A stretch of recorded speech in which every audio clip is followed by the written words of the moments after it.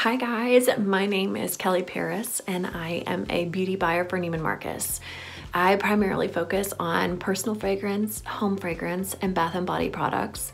So as we are all figuring out this new norm of social distancing, there are a few tips and tricks to kind of help you feel a little bit more comfortable in your home since you are spending a lot more time there, and also just to help uplift your mood, because right now is clearly a time that a lot of people can kind of get caught up in what's going on, and it's the best way to move forward is to find positivity.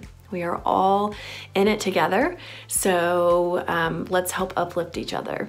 Your sense of smell is a very extremely impactful sense that you have. It can help you recall a memory, it can change your mood, and it can put you in a place that you clearly can't go right now. So I think that's part of the tips and tricks, is really asking yourself a few questions, because fragrance can really take you anywhere. First and foremost, actually, what kind of fragrance do you like?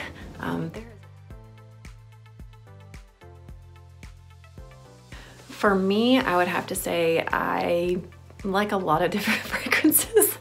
I'm around it every single day, so I use a fragrance more for what mood do I want to be in.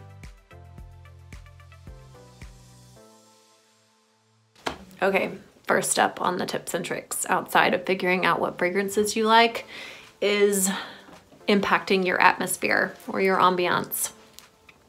Candles, diffusers, anything that is going to assist in helping you feel more comfortable in your home, and again, helping you emit that mood that you're wanting to achieve. For me, considering the times right now, I want to be uplifted. I want to kind of experience a little bit of that spring in my home since it is spring season. So this is the Nest Fragrances Grapefruit candle. This is a tried and true. I mean, guys, like, the citrus smell is kind of amazing. Next up is going to be that question of where do you want to be? For me, I want to start my day with a spa.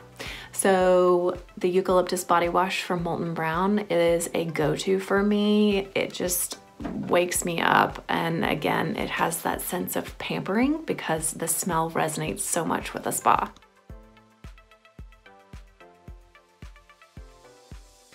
Another way to impact your mood and make you happy or uplifted is thinking about a memory.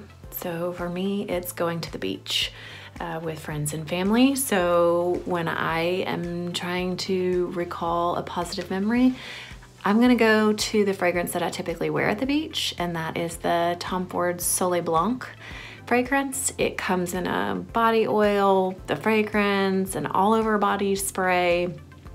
So you can buy it in a couple of different versions.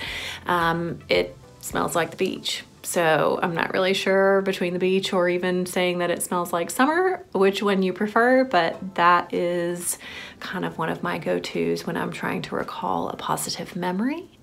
And then there's a few other fragrances in regards to just kind of how they smell that are uplifting for me. I tend to go towards more of the citrus, again, just like the home fragrance. So we've got the Acqua di Parma Yuzu. There's yuzu and bergamot, and it dries down to a musk and sandalwood. Then we have Atelier Cologne, Clementine, California, Clementine, mandarin, and it's just like in your face citrus. So that one really brightens my mood. Another one that's going to be kind of a little on memory, but also just feeling positive about the day is gonna be the Creed Aventus Cologne. My husband wears this and I wear this, so sometimes when I'm wearing it, it feels a little bit more comforting because it reminds me of him too.